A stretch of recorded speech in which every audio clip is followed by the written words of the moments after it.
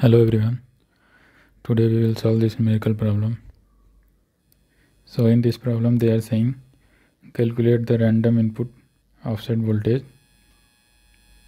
for the op-amp in figure.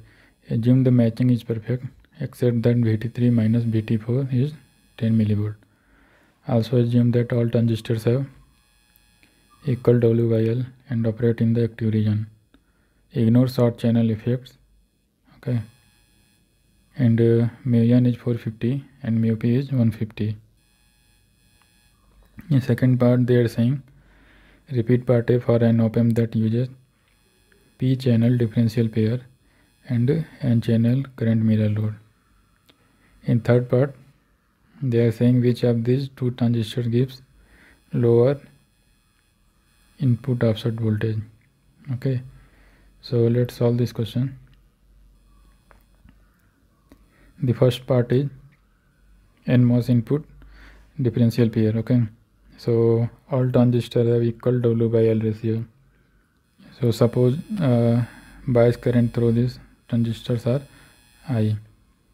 So they are saying there is a Vt mismatch of 10 millivolt between transistor 3 and 4. So delta Vt is 10 millivolt. So this extra 10 millivolt create a extra current of delta I. So what will be the value of this current? This current will be GMP into delta Vt. Okay, GMVGS. So what will be the input referred offset voltage? So basically input offset referred voltage is without any input. Okay, we get a output voltage, and when we divide this output offset voltage divided by a gain of the amplifier, so we get input offset referred voltage. Okay, so same thing. So what will this input offset voltage do? Basically it will create a current that will nullify this current. Okay, so without any input we are getting an output voltage, so we will apply a small differential input voltage that will nullify this current. So that is only input referred offset voltage. So this will create a current of GMN into VIOS, input offset voltage, and this both current will be equal and cancel each other. Okay, so GMP delta Vt equal to GMN into input offset voltage. So what will be offset voltage? GMP by GMN into delta Vt. So GM is nothing but root 2 ID mu1 Vx and W by L. So bias current is same, W by L ratio is same, so GM directly proportional to root over mobility. Okay, so now put the value. So VIOS equal to root over mu p by mu1 into 10 millivolt. So mu p is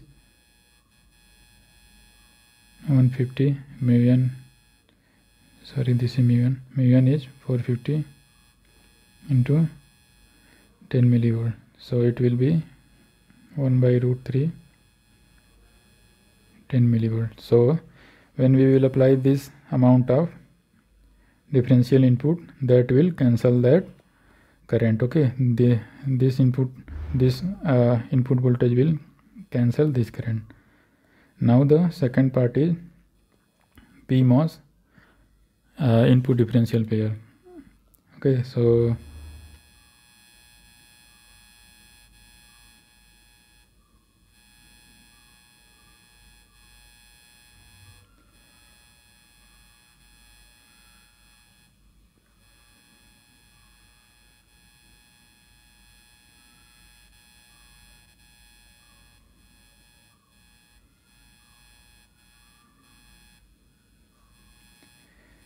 So this is PMOS input differential pair and NMOS current mirror load. Okay, so what will be the in this voltage, how in this case how much voltage will be?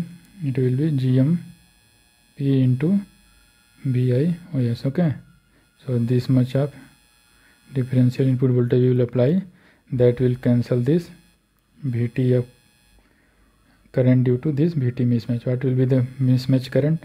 It will be GMN into delta VT. Now this both current will be equal and cancel each other. So what will be the value? Let's compare. GMP input referred voltage equal to GMN into delta VT. So in this case will be GMN divided by GMP into delta VT. So again in this case what will be mu n mu p and delta VT. Let's put the value. Mu n is 450, mu p is 150 and delta VT is 10 millivolt. So this will be √3 into 10 millivolt. Okay, so this much of differential input voltage when we will apply, this will cancel this current due to this VT mismatch. Okay, so let's compare both cases. So when it's a PMOS input differential pair, input offset voltage is √3 times of 10 millivolt, and when it's a NMOS input differential pair, the offset voltage is 1 by √3 10 millivolt. Okay, so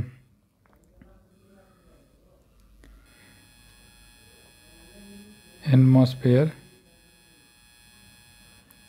is less than input offset voltage for PMOS. Okay, so this is a comparison of both type of configuration.